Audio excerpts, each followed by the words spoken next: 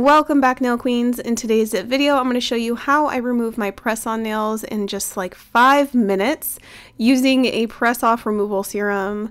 So I haven't spoken about this yet on my channel, but I did come out with this press-off removal serum because I get tired of soaking in acetone or soapy water. So here are the ingredients in case you're allergic to anything, and come follow along.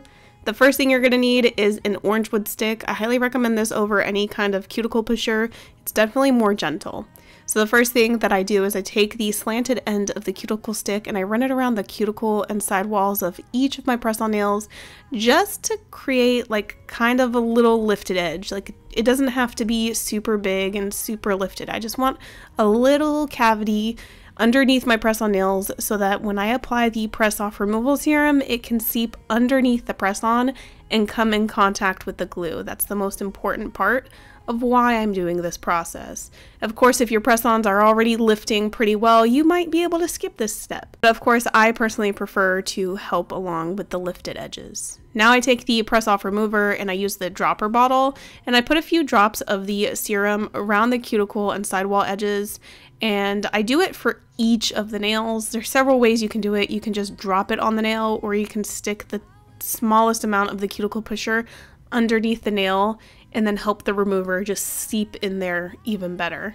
It's really up to you. I sent this to one of my ambassadors and she did it this way where I'm sticking the cuticle stick under here. So I was like, oh, that's genius. Just that, like, that's so smart. It probably helps it a lot better.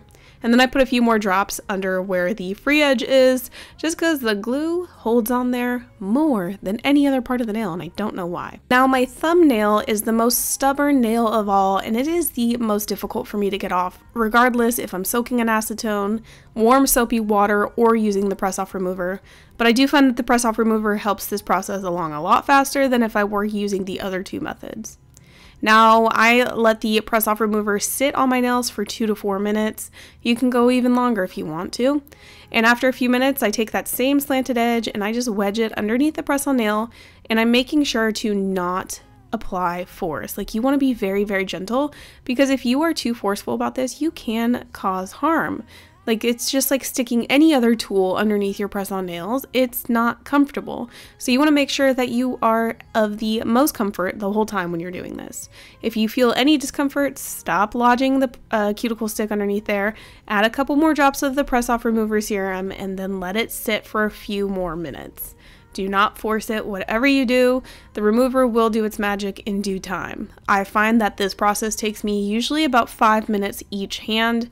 But of course, if you're using like thicker glues like the Dashing Diva Fast Bond or IBD's like thick air dry glue, like they have a very thick one, the thicker consistency glues tend to be more difficult to remove with anything, whether it's soapy water, acetone, or even the press-off remover. I've been able to successfully remove the Dashing Diva Fast Bond with the press-off remover, but it took me nearly 30 minutes to do that, so I just want to put that out there as like a disclaimer. If you're a Dashing Diva Fast Bond user, you most likely, unless you have like oily nails, you most likely won't be able to get them off in 5 minutes like I do here. The glue that I'm using, I've used a few here. I've used one that a friend sent me. I've used the McCart tube glue. I've used some brush-on glues. I've been trying all different glues to see what the press-off remover actually does work on, and I've had lots of success with the ones I just mentioned. And even my ambassadors have told me they had great success too with the ones they've used. So here you can see how it all came off. That is this magical serum right here.